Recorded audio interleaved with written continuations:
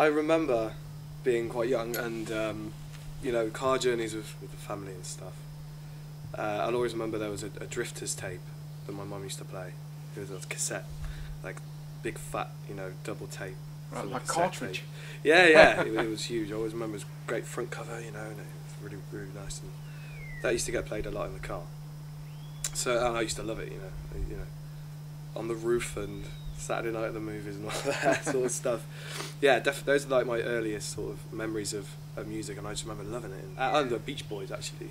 That's my stepdad's influence. He loves the Beach Boys, and when I heard that, it was just so like, wow. The harmonies and stuff is just so pleasing to like the ear, and it was, yeah, just to this day still absolutely love the Beach Boys. Probably my favourite band. Right. Any particular track or album? Pet Sounds. Right. God Only Knows. It's a beautiful, beautiful song, and Wouldn't It Be Nice? Obviously those two stand up for me. I do like their they're kind of more surfy tracks and, you know, a bit more upbeat, but yeah, those two just for songwriting purposes, you know.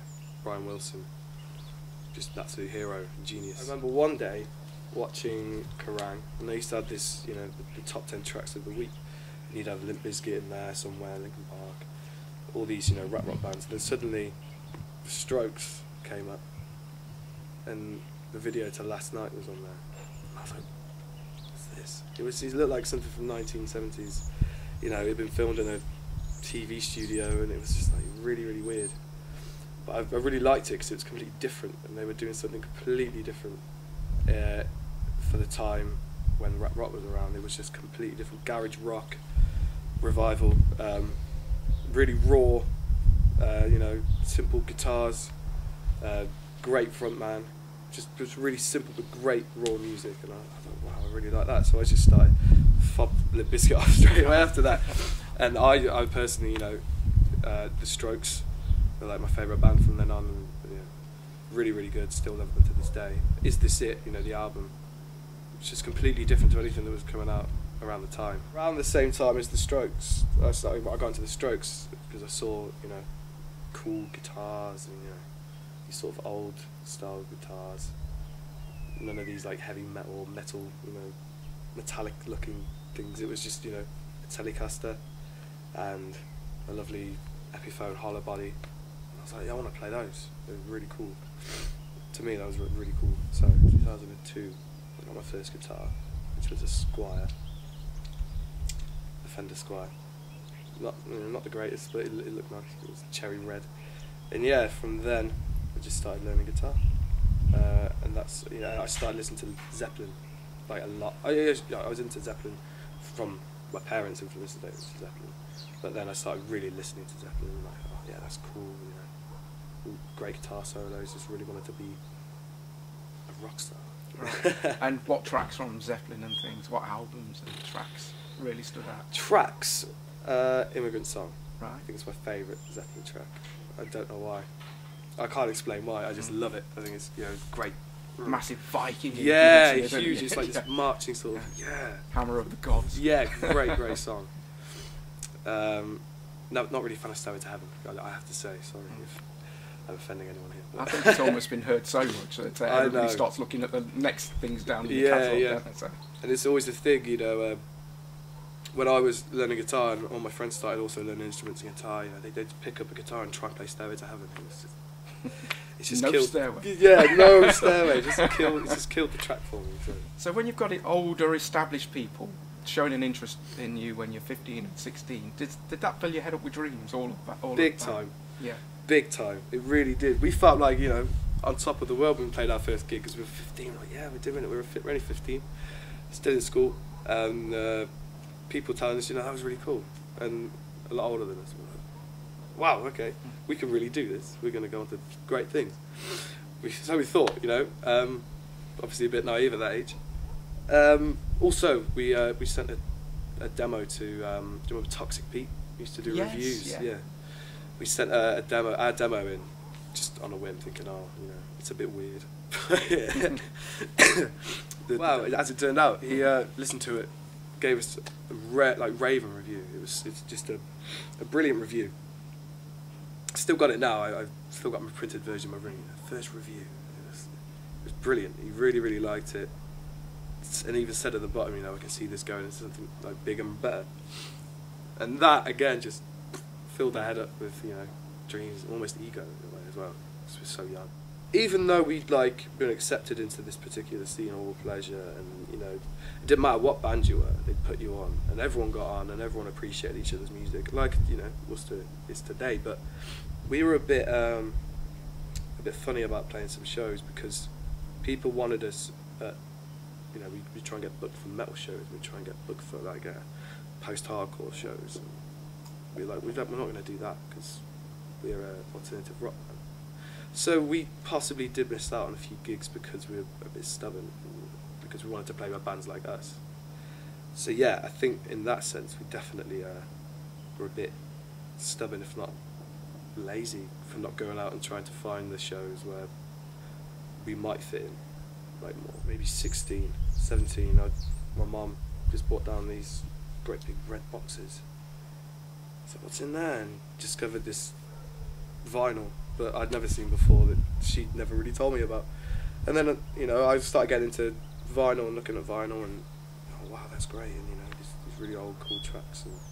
And then I asked my dad, you know, and he did the same. He brought down these big boxes, and yeah, just great songs, great albums.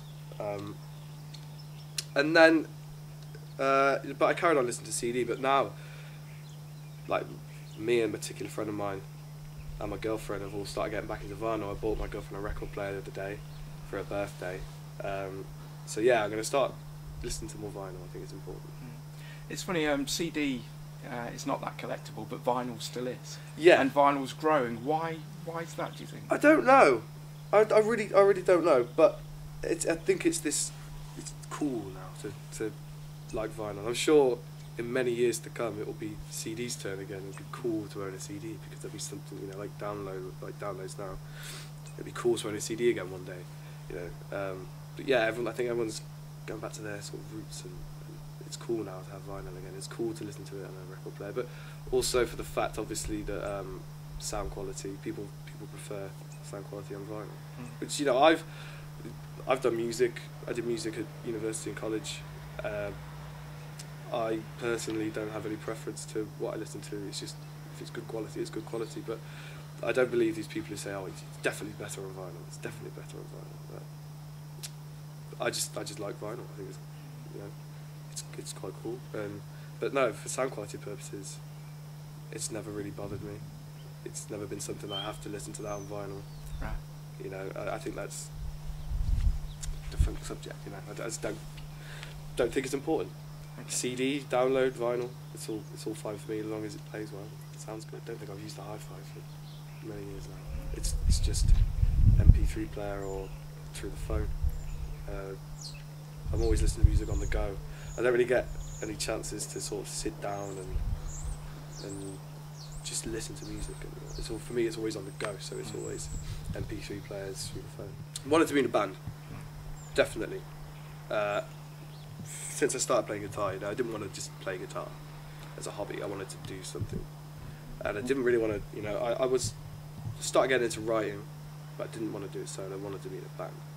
So, 2002, 2003, when I started learning guitar, a few chords, you know, scales, whatever, and then my friend James Shepherd, good friend of mine, I started playing bass. So we said, you know, we were good friends, we were in the same sort of music, and said, let's start a band. And we had a friend, Joel, who was, you know, been playing drums since the age of 8 or 9. Fantastic drummer, like to this day, just fantastic. So we got him involved. He wanted to have a good drummer and a good bassist, mind you, which is, you know, had that. And then we wanted another guitarist, so we got our friend who was in the year above us, Simon, and we started Fat Boys Are Harder to Kidnap in 2002. Which was great because obviously I'd seen like I said, I'd seen the Strokes on TV, wanted to be different. So yeah, we kind of went on the same sort of like wavelength as that, because, you know, in our year at school and the particular time, it was this sort of uprising of emo, sort of the emo scene, and a lot of like guys in our year was getting into that, and then you had the metalheads in our year who were, you know, proper metalheads, didn't like anything else. So we, in that sense, we wanted to be different, and we started writing kind of garage rock style stuff and very alternative rock, like Pixies and that kind of influence that Fat Boys carried on for years. Actually, we weren't really ever massive on the Worcester scene, but we were something different. And the thing I like about that particular thing that we were different is we got picked up by All Pleasure Promotions, which was Sam Jones, Craigus, right. Guy called DJ Genius, dude, and Ed Steel Fox. And we were only 15. We hadn't played our proper first gig yet. We remember getting an email from them saying, you know, come and play a show with us at TJ's. And we're like, wow, okay. You know, we were so young. I think it was just a really good starting point for the band. It got us into a good scene early enough, and that just made me, you know, have faith in the band and made me want to carry on being in the band. You know, well, I think Worcester's got a great scene. So. We had a real tough time with vocalists throughout our time here. That was hard with the kid now. We went through a few. I remember for our first gig actually at TJ's, this is a bit of a trivia for you, Doug from Peace, who's now in Peace, right, was our front man. Wow. So he's obviously got to do huge things, you know, with Peace, and they're doing so well. But yeah, that's a bit of trivia. Doug was our first official singer for our first official gig. We had many vocalists. We had girls. Hannah Webb was once our vocalist. Glenn Murillo, he's got a great voice, fabulous. But we never really had anyone to sort of hang on to and keep as a proper vocalist. We had quite a few. When Fat Boys disbanded, we started Merry-Go Straights straight away, me and James. You know, our guitarist from Fat Boys, our other guitarist Simon, sort of was drifted off, lost interest. So we've never officially broken up. Just we're on hiatus, if you like. Yeah, and then Merry-Go Straight started, and me and James, kind of the primary songwriters in Fat Boys, were like, you know, we want to carry on, do something else. Joel as well, our drummer, was off at starting university, so. University's a killer to bands, isn't it? It really is. It really, really is a killer. But you know, we got Dan in for Merry-Go Straight's fantastic drummer. So then Merry-Go Straight started, yeah, after Fat Boys. With Fat Boys, did you feel like you were a leader of the band or part of the band? I think when there wasn't a vocalist around, I felt like the leader, a little bit. Not I am the leader, it was more of a fitting into place kind of thing. And because me and James wrote the songs pretty much, you know, Joel would obviously have an influence as well, but me and James would write the songs, Simon would come in and put, you know, part on top, you'd say, no, that'd be nice, and we'd do that. But yeah, because I was one of the sort of, like, main songwriters, along with James, I did feel almost a kind of a leader. Right. And I don't mean that big-headed at all. It was just a natural thing, I guess, to feel, because I wrote the songs, because sometimes with a vocalist around, I did feel like the leader of the band, but that wasn't the case at all, you know, I was just a part of the band. And what were the best songs you wrote in the Fat Boys period? What's still your favourites now, where you go, actually I'm quite proud of that one still? We wrote, I think by the end of Fat Boys, what we were writing wasn't really great, but in the middle we had some really good songs. We wrote a song called OK Go Home, which is it's like really sounds like the Pixies, you know, and we loved that. It came out of it, and it's just sort of like upbeat song, really, really good. We're very proud of that. I think we all are still to this day.